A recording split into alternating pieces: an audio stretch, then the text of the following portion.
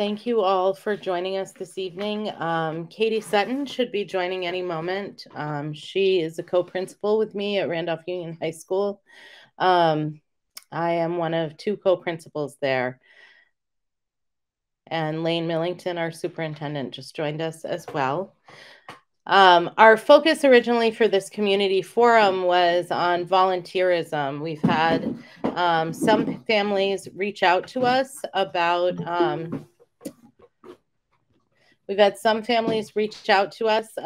wanting to volunteer at the school or help out with some projects. We had a really positive prom planning meeting about a week ago. And we see the real benefit for our students when we're able to work together in that sort of capacity.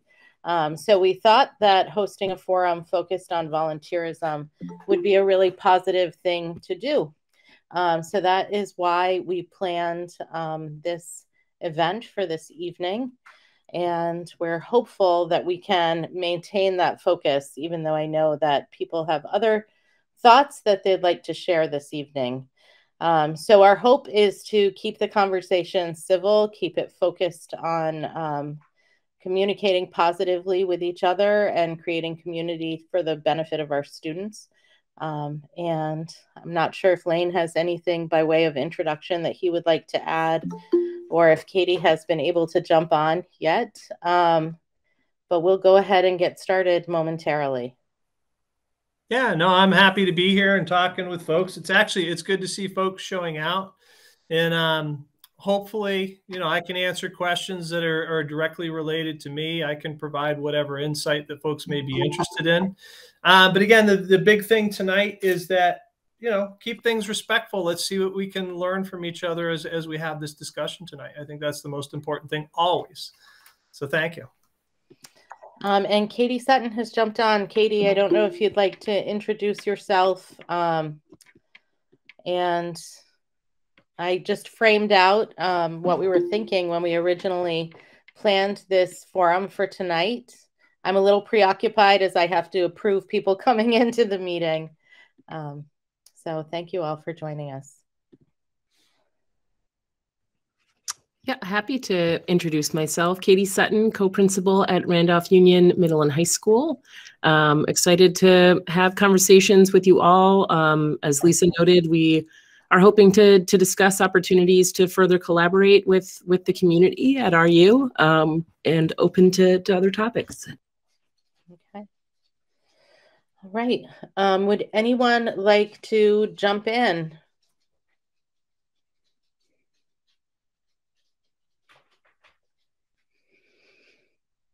I can share a little bit about the ideas that community members have brought to us so far this school year in terms of volunteerism. We've had people bring up project graduation. For those of you who aren't familiar with it, that's an end of year celebration aimed at having students safely celebrate their graduation together. So that's something we've been working with some families on. Prom, as I mentioned earlier, and we also had a parent talk earlier about volunteerism to help support recess, lunches, those sorts of things, just to give kids more positive adults connecting with them in their lives. I see that David Amadon has raised his hand, so I'll turn it over to David for a moment. Thanks, Lisa. And thanks to administrative folks for being here and hosting. So I know that there was an email that went out and it talked about Chick-fil-A and some specifics about that. And I certainly am no fan of Chick-fil-A based on their targeting Vermont small business owners through over aggressive corporate copyright infringement laws. But I want to just put something out there that is something that I've been thinking about for years and have yet to bring up. And that is just the total amount of advertising that our students are exposed to at school. I graduated high school in 1993. When I was in high school, it was a big debate to bring Channel 1 TV services into the school. The company provided the school with TVs, a closed circuit televisions, all this stuff. And the students were exposed to advertising during their school day. And that was something I fought as a student. You know, Coke machines had the Coke logos taken out, even if they sold Coke. So, you know, I don't have anything more specific to say about any specific controversies or topics or whatever, but I, for one, would love to see us using technological solutions to reduce overall advertising that the students are exposed to at school. And I'll just step out one step further and say, speaking as a parent, I feel that way. Speaking as a substitute teacher, I've heard students express the desire to not have all the ads, even when they're viewing, say, a legitimate educational video on YouTube. So I just wanted to throw that out there. I don't know if it needs to be discussed, but like I said, it's something that's been on my mind for a number of years. It's never felt like a huge priority, but this seemed like as good a time as any to bring it up. So thank you for letting me share that. Thank you. Kristen Chandler. Oh, thanks, Lisa. I just wanted, when you mentioned the prom thing, I just wanted to say, like, I had never been involved with that. I didn't know it was a thing. It wasn't with my older child. But I thought it was a great example of parents getting involved, you know, not being, you know, not trying to take over, you know, your and Katie's role and Kara's role as the senior advisor. But it was really nice to see a good mix of people come and really help plan that event and continue to help plan it. So I really appreciated that opportunity. Thank you. Thanks, Kristen. Thank you. Yeah, go for it. To add to what you said, Kristen, and I really appreciated that opportunity too. It was actually a lot of fun to get together with all of you for such a joyful occasion, to think of doing something special for our kids. And I really appreciated all the ideas you all brought to the table. And, you know, we could have planned it as we normally did, but I thought that this collaboration is exactly what Lisa and I are hoping for in terms of collaboration with the community to serve our kids. So appreciate that you came and that everyone else came and that we're continuing this collaboration. It's such a positive, bright spot, honestly. Yeah, Jessica Allen. Yeah, so the Chick-fil-A is the hot topic, but I think the hot topic is more than just Chick-fil-A. It's about the inconsistencies of the school and where our parents are loud. You know, coming from a standpoint of supporting boosters at one point this year, it was like we had all these things planned and then we weren't allowed to have a bonfire at winter because we were told coaches didn't want it, which didn't stem to be. These kids in 7th grade should be coming into that school and looking forward to something every year.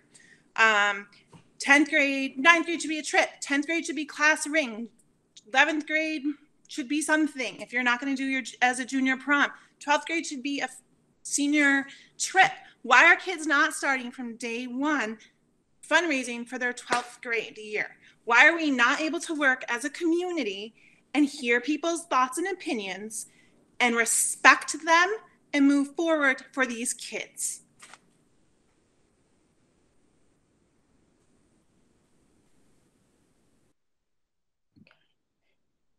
Thank you, Jessica. It has been several years since that sort of structure has been in place, and Katie and I have been working on reinstating student leadership. We have middle school student council this year, high school student leadership.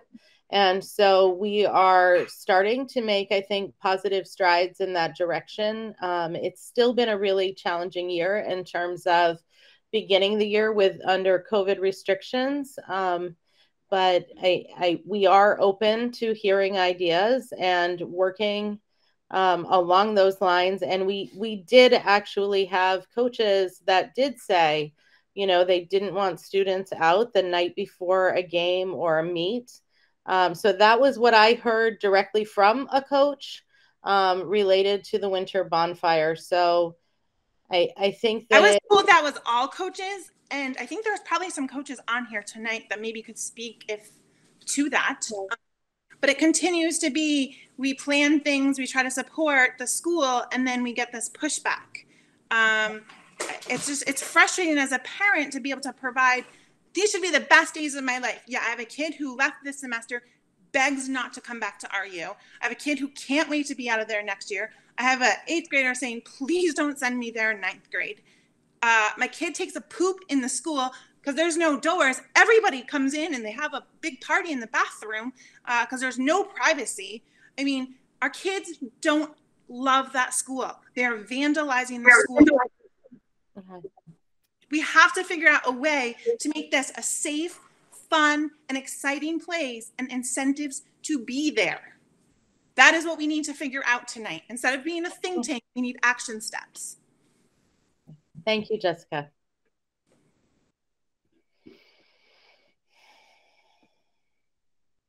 Other thoughts?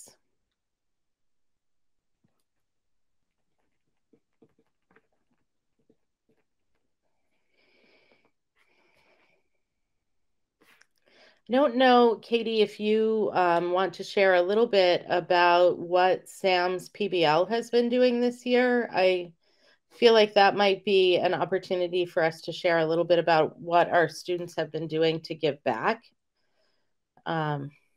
Sure. I can say what they're working on right now is they're working on the community garden.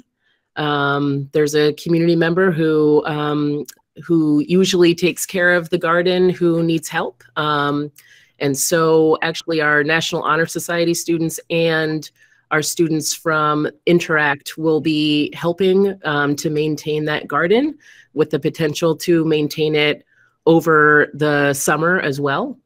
So some extended summer learning opportunities there, hopefully.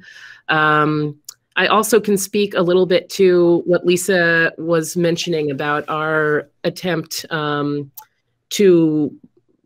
have a renaissance of student leadership. We both have our own student leadership groups. Lisa works with the middle level and I work with the high school level. We have subcommittees that are developed on the basis of student interest. So we have a curriculum committee, we have an events committee, and we have a few different committees that are looking at discipline and policy. And again, this is an opportunity for students to be a part of different interests that they have in participating in the school and having agency in making decisions and informing a lot of our decisions, at the school building level. So that's been a real joy. I think for both of us, we can say that, meeting with these different groups on a weekly basis and really getting student input into what it is we're determining, and even into what's being offered in our course catalog, and some of the decisions we're making about what we offer students on an annual basis as voice and choice in the school. So it's been really exciting, and we hope to build on that. And I understand your frustration, Jessica, and we share it. We definitely have not been able to do a lot of what we've wanted to do in the past 2 years for sure. And this year has been a learning year for us in being back in the building all together and addressing the, various needs that we're seeing for our students and staff.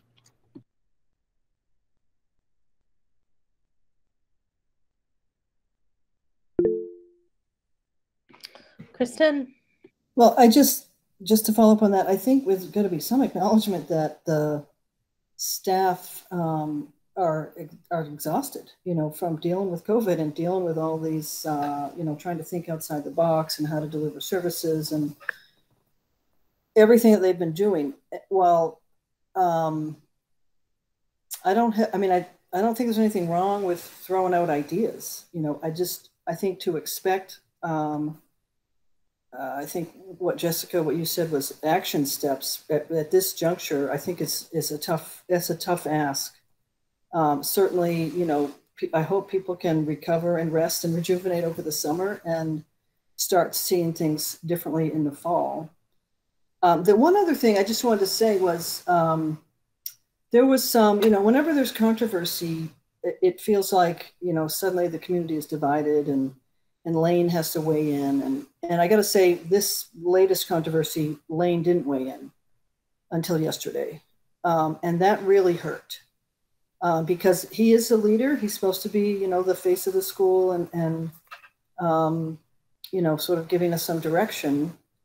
And it was so ironic, I think, that on Saturday in the Vermont Digger, there was an article about divisiveness up at Burlington High School and some real controversy up there. And there was a quote from the superintendent there that was just like so lovely, that embraced the whole community and said something about just wanting to have an environment where everybody felt they belonged. And it was just a really nice thing. And I just think, I think that Lane is, I don't know if you don't recognize what an important figure and voice you have. I think you do, but I think it's really critical that you explain some actions to the public when you've done them, so that everybody can learn from them and everybody can understand. And I don't think it's going to, you know, fuel the fire necessarily. In fact, I think you've made some decisions in the past, and then you've explained them to the public, and it's sort of calmed the waters, you know. So I just, that would be my wish going forward, is that you just, you know, wouldn't be, I don't know why you didn't come out sooner, you know, to say something. If you thought it would, you know, further the, you know, sometimes I totally agree that if more people comment about something, it just kind of snowballs. But I think in your unique position, I think it was important to say something and to say it sooner. Yeah, I appreciate the thought, because you and I think a lot alike exactly in what you're saying. I did address the issue when it first came up. I was in the hospital. It's been a long year for all of us, a long couple of years. And so one of the reasons that I wasn't as active on the weekends and whatnot as I normally am is because I was in the hospital. Just so folks know. So it wasn't an oversight. It was the flesh just wasn't willing at that point in time. So I do apologize for that. No, no apology necessary. I'm sorry that happened to you. So thanks for explaining that.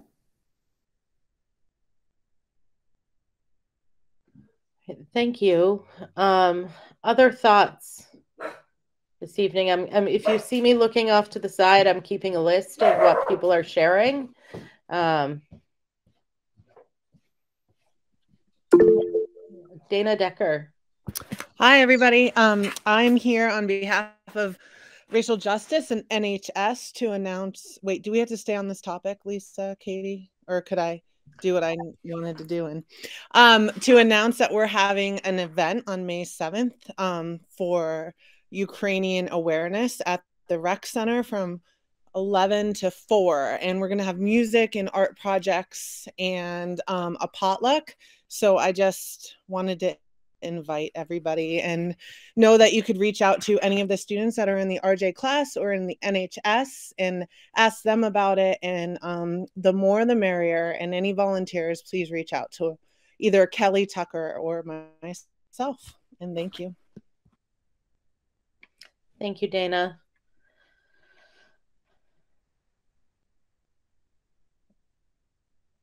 There other thoughts on ways to connect with our students with the community, or for community members to push in and volunteer?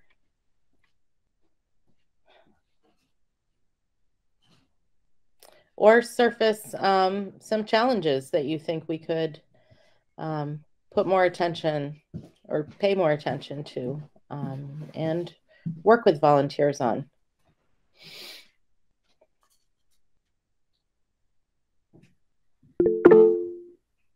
David White. Hi, Lisa. I'm not exactly sure what the need is for all of those things that have asked, but I remember Project Graduation when I was a senior, and it was a really positive experience. So I'll volunteer that night. If you need another supervisor or whatever, I'm willing to help out. Thank you. I think we're just in the very early planning stages. Katie could speak more to that, since I work more with the younger kids who have a few years before they get there. Yeah, I've been talking to a community member about Project Graduation. We started the conversation, I would say, about a month ago. And she said the same thing. She said, I remember Project Graduation. It was a lot of fun.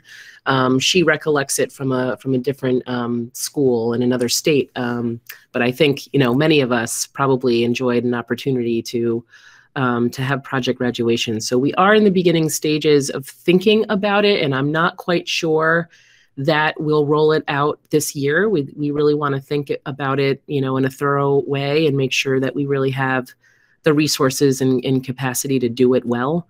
But I'm really open to that conversation too. And if there is a lot of community interest in getting it off the ground this year, I'm absolutely open to hearing your thoughts and to hosting an opportunity for a committee to form and for us to focus our attention on it. So definitely have the intention to put that together.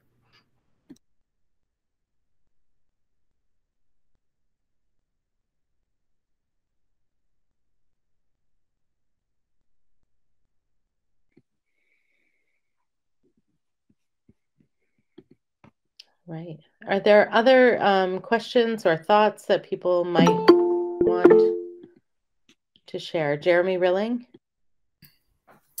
Hey there, Coach Rilling. Everybody hear me okay? Oh, no. My dog is responding. So yeah, mine is too. It's going to get loud. I just want to go back to what Jessica said for a minute.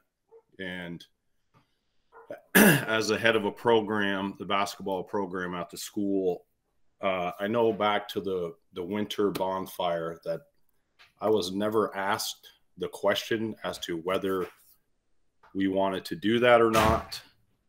All the coaches that I have spoken to were not asked as well. And I know you said that one coach responded that they didn't want to. I just want to make sure that that's out there, that that question was never asked of me, and what the team wanted to do. I also want to just quickly mention that Jessica said, a lot of kids are looking to bail out of school. I don't know if you have any data on the number of requests for school choice. And also, there's also rumors going around that even members of our own school board are sending their kids to other schools. And I think that's a really interesting topic that should be discussed. Thank you. Thank you. We do have data on the number of students requesting school choice. I was just looking. I can't pull that spreadsheet up immediately. I think I have it. I'm looking for it right now. Okay. I'm looking too, Lisa. Thank you, Kara. We've had a non-COVID cold going around school and other health issues that people have been facing. So if some of us sound a little raspy, it's happening. Yeah, so we have been digging into some of that data, Jeremy. Typically, we have more students coming in than we have going out. But it has been a challenging time, I think, in schools across our state, not only in Randolph. It's just been a really challenging year in a lot of ways. Kara has raised her hand. Sorry, I have voice nodules. I'm not sick. I just can't talk. So it's two who've requested to come in and 6 going who have done stuff to go out, but not all of them were accepted. Thank you, Kara, for that information. And I think that, speaking about what Jessica said about the bathrooms, that is an ongoing challenge. We do normally have about 7 bathrooms open with doors on stalls. And we have single stall bathrooms throughout the school that are open for students. But early this school year, there was a TikTok challenge related to vandalizing bathrooms, and that vandalism has continued throughout the school year. It's just been something that's been incredibly frustrating for all parties involved, especially for our facilities staff who have worked tirelessly really throughout this pandemic to make sure that the schools were clean and sanitized. And then to have breakage on top of that has just been incredibly challenging for everybody. And it's incredibly challenging to determine who exactly is responsible. Nathan? Yes, good evening. Nathan Wright, graduated 1995 with David White and Jeremy Rilling. Along the topics of what Jeremy and Jessica said, I've had a son that's gone through this high school, and I have a son that's coming into 7th grade next year. And my wife and I have some major concerns with some of the policies and some of the things that are going on in the middle school and high school. And one of those things is the bathroom issue. I'm just curious, if the vandalism is still going on and it's not comfortable for students to use the bathrooms, what are the police finding in the investigation? And for these children or students that are vandalizing, what are we doing to, prevent that and to make it safe for the students to use the bathroom when need so? The other thing I think, just looking at my list here that I made, talking to other parents in the communities, and I had this frustration with my oldest, is, we try to get involved with our students' education. And one of that thing is to keep up with their grades. And what we're finding is it's very challenging for staff to keep the grades updated on the mobile app. I don't know what you guys are using now, but I know it was a challenge for 4 years with my son, Logan, for us to keep on top of what work needs to be done. And I know that they have a certain expectations of responsibility that they need to do on their own. But for us to be involved in their success, it's nice to have those updated regularly, so we can question it, so we can call the teachers, call a meeting with the student or children and come up with a solution.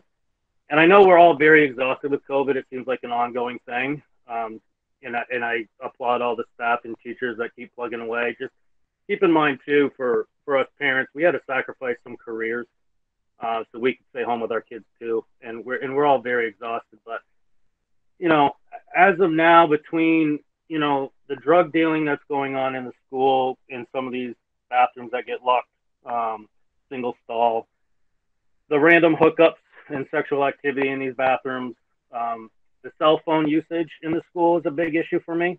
I saw a downfall of my oldest son being exposed to content on other kids' phones when they're supposed to be learning that we had not been ready to expose him to, mostly pornography, videos that are inappropriate, and even music choices in the 7th and 8th grade level. I really feel as a community in the school, we need to really focus on what content is being brought in. And even though they're not on the school Wi-Fi, they still have access to it on school time and can expose other students to it.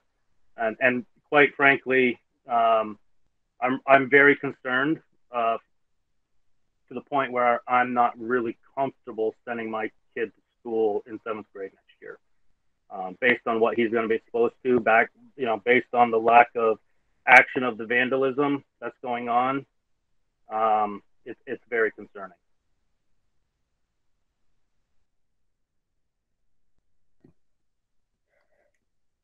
Thank you. I'd like to say we have taken action related to the vandalism. Sometimes the vandalism happens again, so facilities will fix it, and then something else occurs. It is a frustration. I would appreciate an email or some direct communication if you have information about drug sales at school or any of those sorts of things. We do have a persistent problem with vape. I think it's a problem that exists in our communities and in many schools. And I'm not naive to the fact that other things can happen at schools. It's just that vape has been our most persistent challenge so far this school year. But I appreciate the concerns that you're raising, and I'd love to have a conversation that's a little more detailed, that's not in a public forum. Thank you. Kate, we have you yet. So if you would like to share, and then Jeremy, I see that your hand is raised again. I just wanted to, of course, my kids are a senior and a junior, and we didn't give them phones until they were in 8th and 9th grade. And I know times change very quickly. And when they were in 8th grade, it's different from society-wise compared to 8th graders now. But I think we as parents bear some responsibility about children, our children, and the exposure of what they are seeing on TikTok or whatever else is out there. Yes, there is some responsibility in the school, but when I've been in the halls and such, I see a lot of teachers saying, put your phone away, or explaining why their students have phones out. They're doing a project and they need to look something up, but they're being monitored or whatever it might be. But I think as parents, we bear some serious responsibility as to what content our children are bringing into the schools. And when I say that, I'm relating to the bathrooms, I'm relating to what other kind of bullying may be going on, what other kind of programs they may be using. I don't know, because I'm not an 8th grade student, I'm not an 8th grader, but I know I have a responsibility to make sure that my children are not exposing others or getting exposed to things they shouldn't be. So that's all I wanted to say. Thank you. Thank you. Jeremy? Just real quick, I just wanted to touch base. I know we were talking about facilities and such, and as a varsity basketball coach, you know, we get to visit whatever 10, 11 schools a year, and I will say that our staff does a great job. Some of the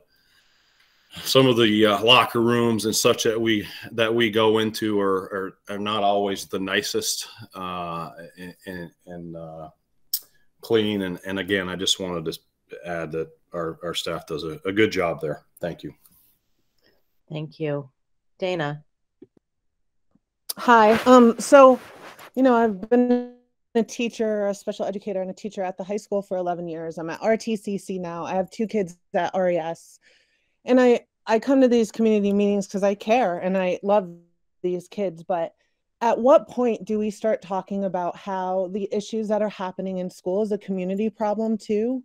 The lack of social resources and the lack of mental health resources in our community is not helping. And there's only so much we can do as teachers at the school. You know, I know that myself and my colleagues, I can't think of one teacher that works at RTCC or RUHS that does not care deeply for these kids.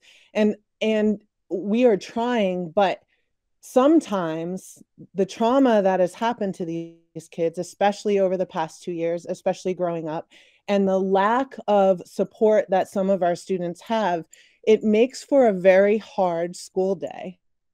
And so I know that our students come to school and they depend on us, and it's a safe place for them.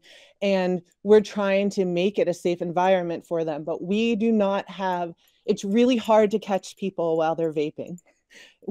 Some people don't smell it. It happens in all sorts of places. You can't have cameras in the bathroom. It's really hard to help students that can't access their education at the time and find a place for them so we could talk things out so that other people don't see the trouble that they're going through. And I'm rambling, but like, I think it's important for the community to know that this is a community problem too. And we have to take it as a whole village and figure out what is going on and how we could get to the bottom of it and how we could get more resources in the community in order to help. And I think that's my bottom line. Thank you, Dana. Kristen, and then Kara. A couple things. One is a while ago, I want to say it was pre-COVID, we teamed up, the high school teamed up with Gifford and brought in some people who were experts in the field of vaping and had some really great discussions about that. And I was part of some other, I don't know if it was this community forum or something else, where it was like me and one other parent who showed up, and there were some folks from Gifford. And that was, feels like that was like maybe 4 or 5 months ago. And it is a community problem, Dana, and we have this great resource right here in the community, which is Gifford, and they have some experts in the field. And from my work, I just know that the peer-to-peer thing is what I think is really going to help. And kids aren't going to listen. They're not going to listen to their parents. They're not going to listen to adults. They're going to listen to each other about the dangers of vaping. Once, you know, and there's a way to. There's a couple different programs where kids can become educators of their peers. So there's that. The other thing, Dana, is I don't know if you're aware, but a year ago we had a community event where we around mental health, and we showed a short film and had a discussion. And as a result of that, here in Randolph, there's a monthly group of people that gets together, including Steph Leonard, the nurse from RTCC. Sadie has signed up, but she's never been able to come. But there's different community folks who just want to talk about what mental health resources are available in our community. And there's a lot of focus right now on the school. And we've talked a lot about mental health first aid as a free offering for staff, for coaches, for administration, and the program that is also a peer-to-peer thing for high school juniors and seniors to get trained in mental health first aid, so they can be the peer support for their their friends, given the high rate of suicide among adolescents in Vermont. You know, we're way too high. I think we're 4th in the country as far as our statistics on adolescent suicide. So somebody mentioned that it would have to happen at an in-service day or something, but it has to be a priority of the administration to like actually have mental health first aid be a thing that's an 8-hour class that everybody could take. And I will just say one more time that when I was a coach, I was required to take CPR and concussion protocol. And I really think coaches ought to be required to take mental health first aid. They're such a, sometimes the only positive adult for kids. They can have such an influence over kids. And I think it's a great resource that we have right here that's available for free.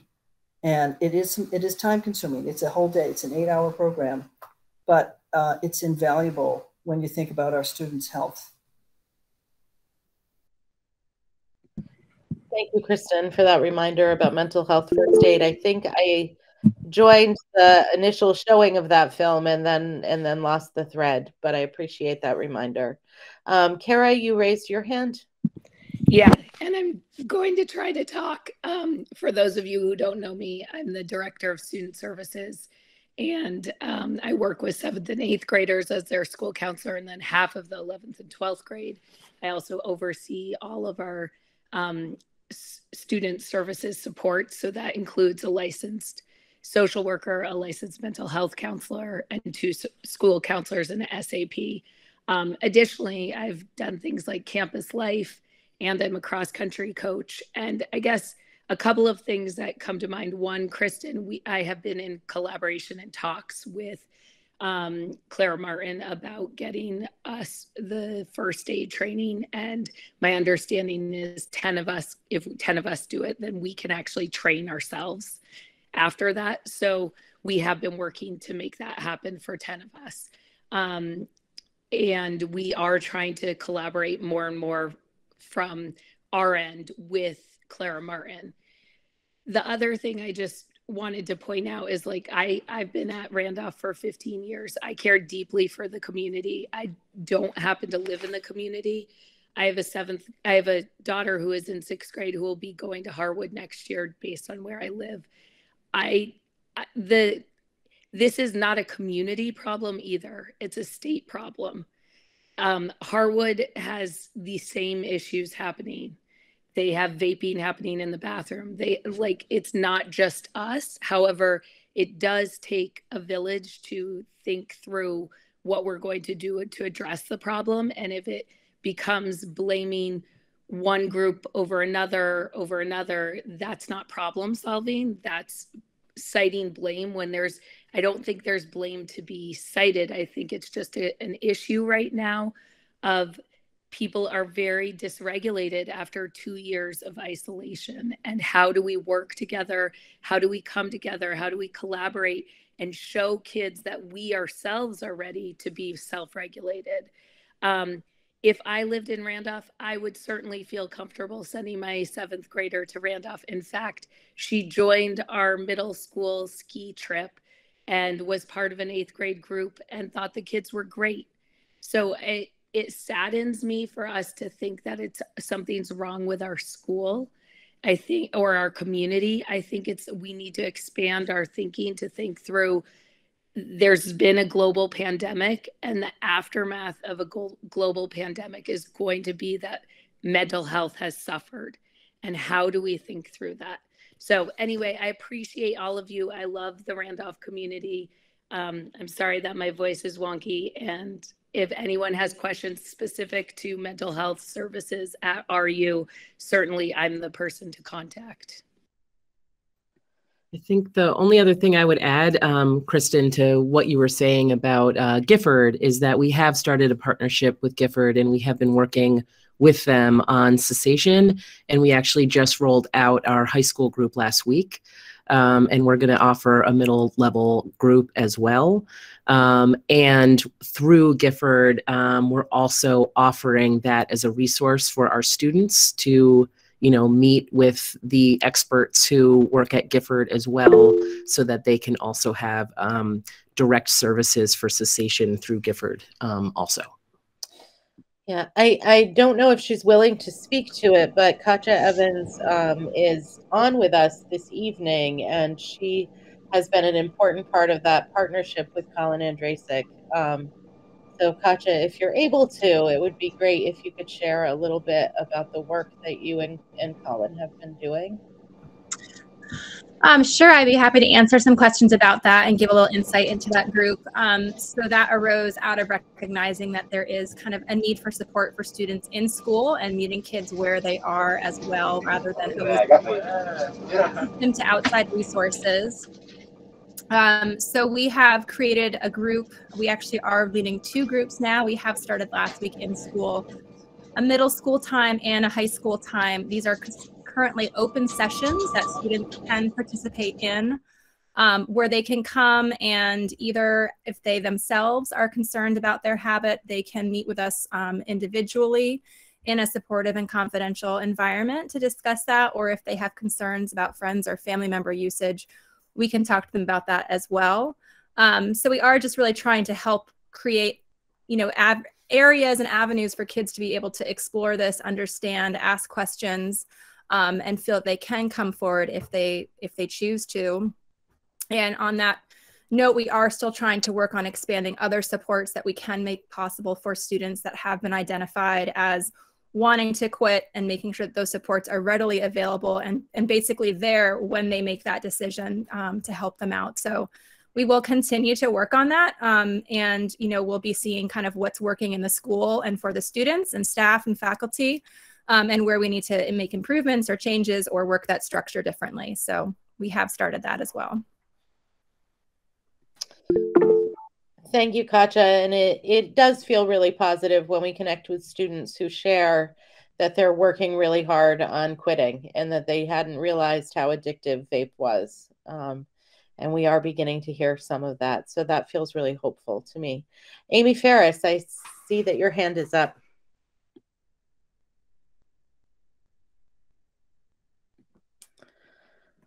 Amy, would you like to share? Oh, sorry, I didn't take the mic. Okay. So I have 2 thoughts / questions, and I would agree with much of what I've already heard. I have 2 graduates from Randolph, and I'm a graduate myself and a sophomore. So my 2 concerns or thoughts, one is I'd like to see the tech center and the high school work together more. Having a student athlete having a child who's played sports for other schools because we didn't offer those sports. I've seen a lot of schools, I've seen a lot of collaboration between schools, tech centers, and their high schools, which definitely adds to the spirit of a school. When you can get posters or flyers or technology to record ball games or what have you, I'd like to see the tech center and the high school work together more. I think that would do a lot for our students, and I think that would do a lot for the school itself and the community, really. And if there's anything these last 2 years have taught us, it's that the tech center jobs are just as important as the 4-year degrees. So that's one thought. The other thought is, I would like to know for the end of this school year, we've been talking about community and how community is important. Well, at least for some of the kids that I've talked with and for my own son, having the 8th grade passage ceremony and senior awards and high school graduation, and then expecting them to come back for 3.5 student days is not really embracing community. And the kids, at least that I've spoken with and my son, are not excited that you're going to have these celebrations and then the kids have to come back for 3.5 days. And I'd like to know how the kids are going to come back and feel like they should come back. How are those 3.5 days going to be productive if they know that graduation's already happened and the passage ceremony's already happened? Because in their minds, school is over once those celebrations happen.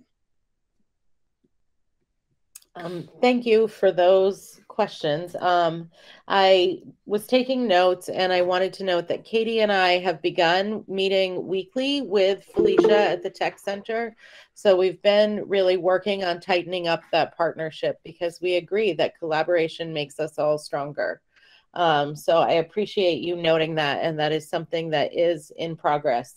In terms of the end of the school year, we were hearing from RES that their graduation is being bumped a little bit later. And we're talking about the 8th grade passage ceremony as well. The 8th grade team, agrees that we should move that to the next week now that we know when the final day of school will be. So those are things that we're talking about. We also have been talking about ways to make that final week of school feel productive and celebratory and like a fitting way to wrap up this school year. I think, we can either look at that as something that's like drudgery and we have to drag ourselves through those last few days, or we can look at it as an opportunity. And I know that I at least am choosing to view that as an opportunity. And again, I apologize about my vocal puppy in the background. Katie, I don't know if you wanted to add to that. We have another parent with a hand raised. Yeah, I think the only thing I would add to it is as Lisa noted, we just had a leadership team meeting today, and that was a topic of conversation. What do these weeks need to look like? What do we need to balance? What can we infuse in that time with our kids that would be engaging, knowing that you're right, it's going to be a challenge because it's later than it has been. I do think we have a lot of agency and control over what that balance looks like and how we engage kids. And so, as Lisa noted, I think we're all looking at it as an opportunity because we do get these extra days with kids that we don't normally have an opportunity to have with them. And so it is going to be important that we're thoughtful and purposeful and strategic about the way in which that time is laid out. And so that's what we are focusing our energy on at the leadership team level. Thank you. John Helfant. Hi, John Helfant, parent of 3 children at RUHS and RTCC. I just want to be clear on the facts first. So first a question that the Chick-fil-A fundraiser was canceled by the superintendent. I strongly recommended to the coach to choose a different vendor for the fundraising. So you can call it, yes, I put pressure on him to do that. But he did agree to do that, which I thought was very gracious of him. Okay, so I guess my comment is that I think the school probably shouldn't get involved in canceling fundraisers unless, and I think there are some situations where the fundraiser is so egregious that adults should step in and shut it down. I don't think Chick-fil-A is one of those situations, and I think we lost a really good teaching moment for kids. And that teaching moment is the fact that the world is made up of a lot of different mores, a lot of different ways of doing things, a lot of different beliefs. And we could have taught them that in America, capitalism, economics are things that kind of run our country. And if they were allowed to have the Chick-fil-A fundraiser, and people that don't believe in that company didn't come and they didn't raise a lot of money, they would have learned a lesson in economics that you have to basically provide a product that people want. And if it was successful, then they would have learned that it's something that can make them money. So I think we really just lost a good teaching moment there.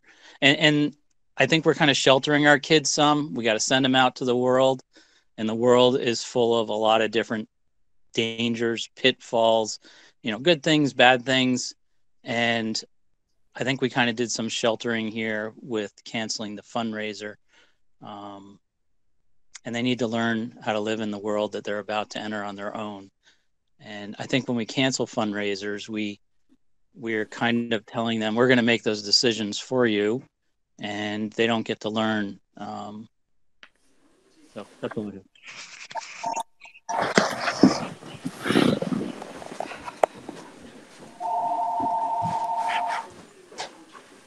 Oh, Lisa, I think you're muted. Great. Thank you, John, for your perspective. Lori Sargent, you're unmuted. I don't know if that was because you wanted to share or. Yes, this is her husband, Mike, and I do want to share, please. Okay. This is Mike Sargent and my wife, Lori. We were both born here at Gifford Hospital. We both graduated from Randolph Union High School in '79. Our son graduated in '99. Our daughter graduated in 2004. Through my son played Little League, played all the high school ball. He played Legion baseball. He played 5 years of Legion baseball. And I'm really having a hard time with this Chick-fil-A thing because my son and our family are proud owners. My son owns a Chick-fil-A franchise. And I'm really disappointed to think that our own town will not accept our son's Chick-fil-A franchise or any other Chick-fil-A franchise to sponsor to fundraisers for kids. I just can't, it just floors me. I know that there was issues in their beliefs. Their beliefs is in same-sex marriage. Well, there's at least 2 Chick-fil-A franchise in New England that are owned and operated by same-sex marriage people. So I don't see how you can hold that against them. It's no different than Black Lives Matter flags.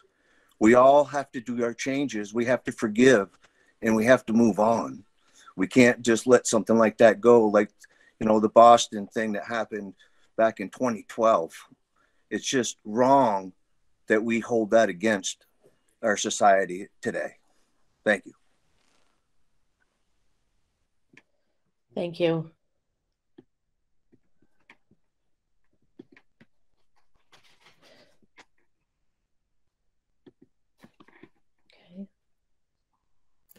Like I said, I'm happy to respond on Chick-fil-A, but nobody's really asked me a direct question about it. So I also want to respect the comments that folks have made. But if folks do have direct questions, I'm happy to answer anything that folks have.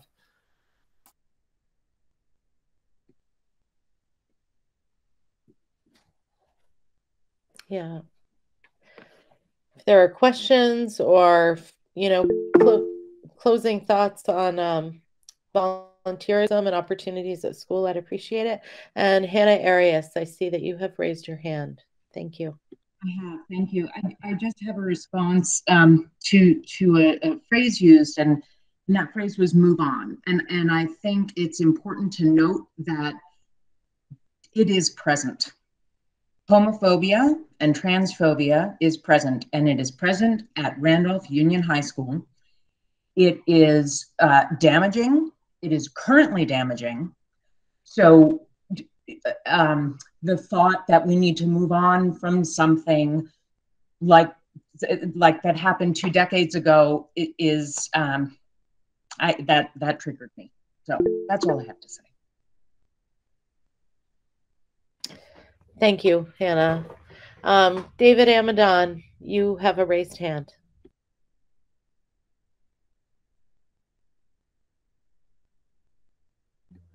David? Hi, I'm sorry about that. Can you hear me? Am I on? Yes, okay. The talk about the kids not liking the school, I mean, I've heard that a lot. You know, I was there 10 years ago. I've had nieces and nephews that have gone through that school. The last one graduating last year, and I've got kids in that school. And my son comes home expressing real deep anger that I don't remember feeling when I was 14 at the homophobia and transphobia he hears in the school from kids that he likes to think are his friends, and how he doesn't know how to deal with that to the level that he's seeking as a cisgendered straight white male, the most privileged category he can be in, is seeking mental health care because of the hate he's exposed to. And Hannah, I echo that. And Lisa and Katie, this is not a criticism of your leadership. The school has gone through some challenges. The world has gone through some challenges. We've had some not great administrators who have done truly bad things. I'm sorry to say that, but you know, there's a lot of truth that's being said here, and it needs to be respected. I want to echo what Hannah said. I really appreciate her saying that. I appreciate the decisions that were made, and I think that the nadir is past, and we are on an upswing, and I appreciate the work that's being done there. Thank you. Thank you. Dana? Yeah, and I couldn't just sit here and not talk. To go along with what Hannah said, the racism in our school is out of control and hurtful too. And you can't just walk away or turn off being Black or brown or Asian or a BIPOC student at our school. And so you can't walk away from you can't walk away from LGBTQ. You can't walk away from your identity. And we have to start worrying about, I'm not saying feeling sorry for or enabling, but we have to start worrying about all students. And thank you, Hannah, for raising that awareness. Thank you, Dana. Other thoughts? This hour has gone by pretty quickly from my perspective. John Helfant? I think on this topic, since we got into the nitty gritty on it a little bit, I think we need to look, we're all created equal. We're all equal people in the United States of America. We're supposed to be. And I think there's people with Christian values. There's people with non-Christian values. And I think the school's job is to teach these children how to respect one another, even though you have different values. That we treat each other with kindness. And even if we discuss, maybe we need some discussions on these issues where kids actually get together, Christian kids, kids that have differing beliefs, kids that may have, I don't know, maybe some kids don't want to talk about their homosexuality or their any other gender issues that they may have, gender identities that they may have. And kids need to learn to negotiate these. They got to go out into the world and live among a hugely diverse population. And they got to learn how to talk to one another. And if kids are coming home angry from one side or the other, I mean, Christian kids can come home and feel like certain things are being shoved down their throat. And that creates them to be upset as well. So somewhere in here, we're missing the boat, that we're not getting these kids to communicate with one another and treat each other with respect. Thank you. Nathan Wright? One thing I just want to add, and I think David White and Jeremy and some of the older alumni can attest that Roger Ennis used to be a teacher, our RUHS, and he was probably my favorite teacher. And one of the classes he taught was humanities, which talked about, basically, respecting one another, how to debate, how to walk a mile in another person's shoes, and really teach that and really open up and, students thinking.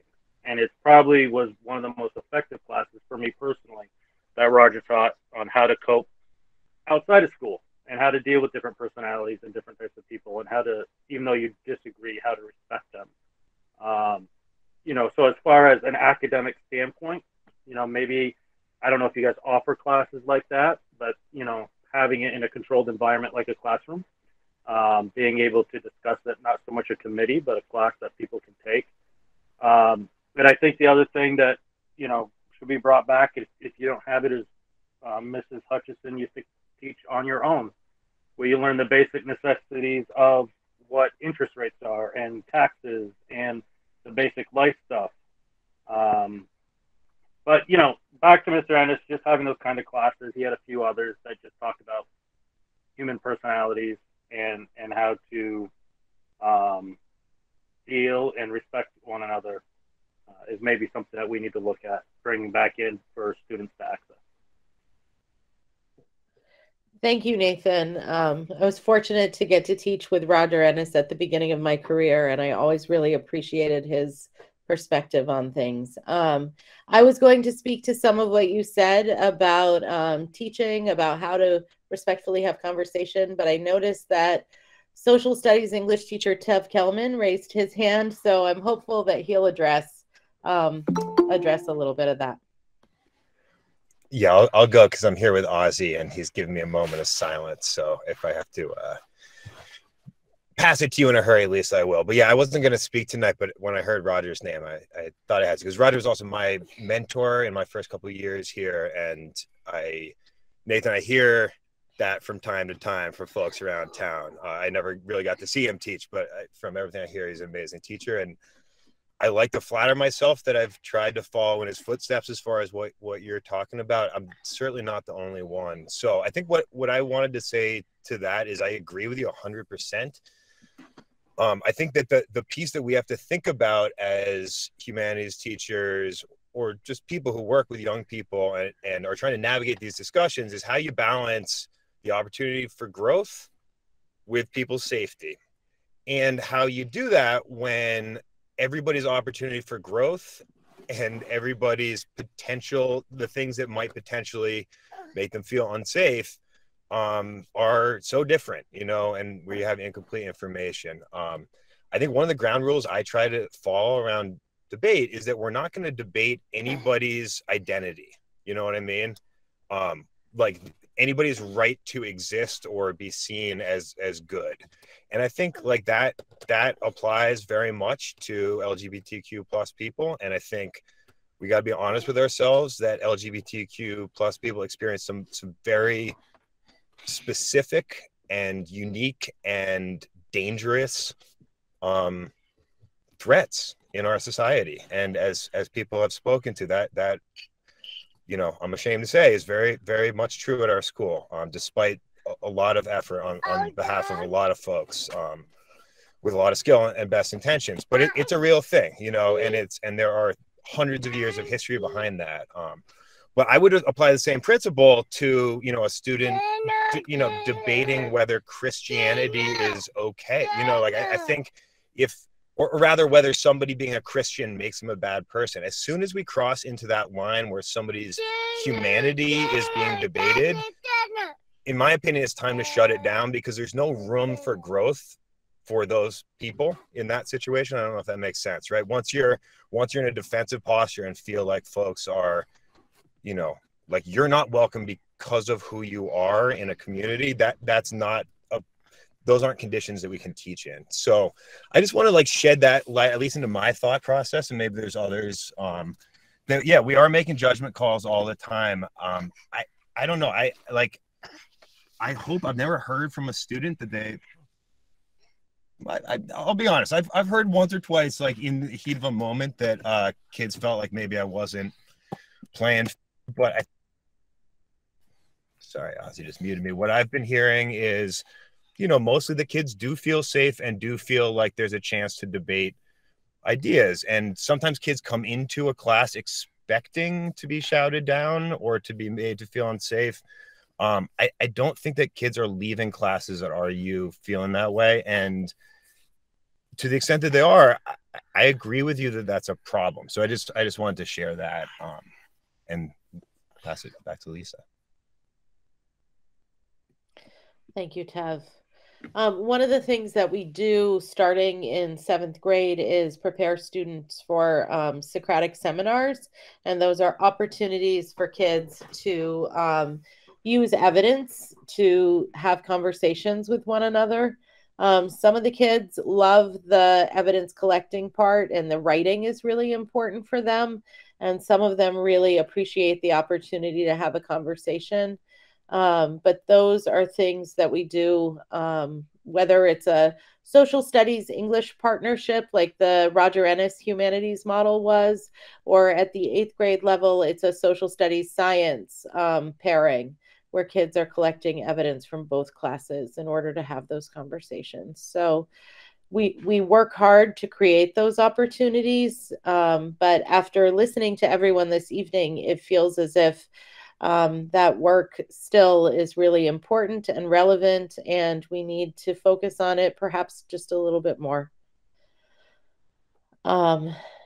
I don't know if there's anyone else who would like to share at this point in time. If you have specific questions or concerns, you can reach out to Katie or I directly, and we would love to meet with you or have a conversation.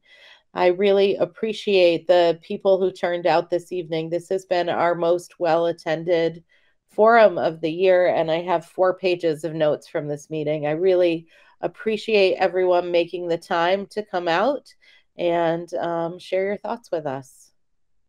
So I'll hang out in the grid if anyone wants to follow up, or please feel free to send an email.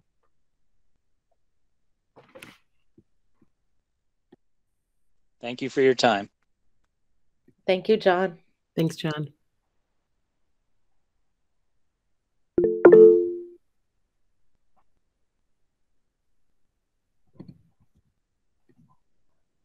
Matt? Hey guys, I'm sitting on an airplane in the sky, so I hope you can hear me okay. One of the things is I sent some information back in November about the program called Dads of Great Students. And at the time, I was supposed to get a response back. I had some considerations and thoughts, and I know this community piece is a part of that. But I've been in and out on the calls. I apologize, just my travel. But it seems to me like the teachers are working their butts off. You guys are working your butts off. There's all this stuff happening, these parental concerns with safety and some of the stuff going on in the school. You know, again, I offer out there to you know, that we can help to coordinate and bring folks together, just to be there in the hallways, be there when the kids get to school, sit there during lunch or cafeteria time, just to listen to the kids and talk to the kids and be a resource that teachers can have a little breather. So I just wanted to bring that up again because you know, and again, I know you guys have been swamped with a million things, and organizing this is something I'm willing to help with or get folks to help with. Thank you for that, Matt. We did read that when we received it, and we created a survey to see how many parents felt like they had the capacity to volunteer. I think there were only 2 responses to that. So it felt like maybe the community was too tapped out to really launch something well. But I think that is a program that showed a lot of promise and really was the catalyst for continuing to focus on volunteerism and how we can include the community more in terms of supporting the school and supporting our students. So I really appreciate your focus on that.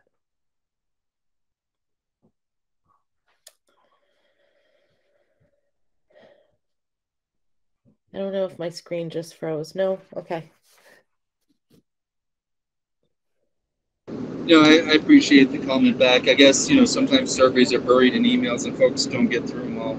Yeah. I'm willing to spread the word and start finding people who are willing to raise their hand and really take action and submit a list to you all of those folks for evaluation, background checks, whatever. And then if we can get the community interested, and obviously I said dads, but it could be moms too, right?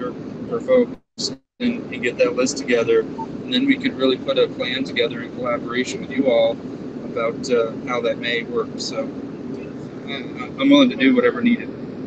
Okay. Thank you for that, Matt. I appreciate it.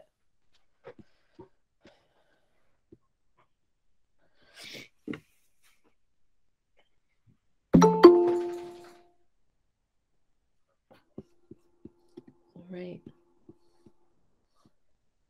Well, we're just wrapping up. If you have a question, Burstein family, we're here.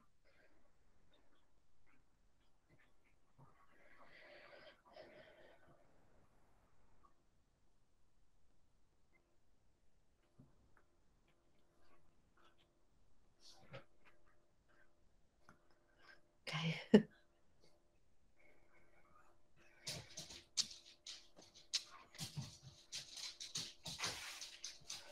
Right. I feel like I'm going to go ahead and end the call.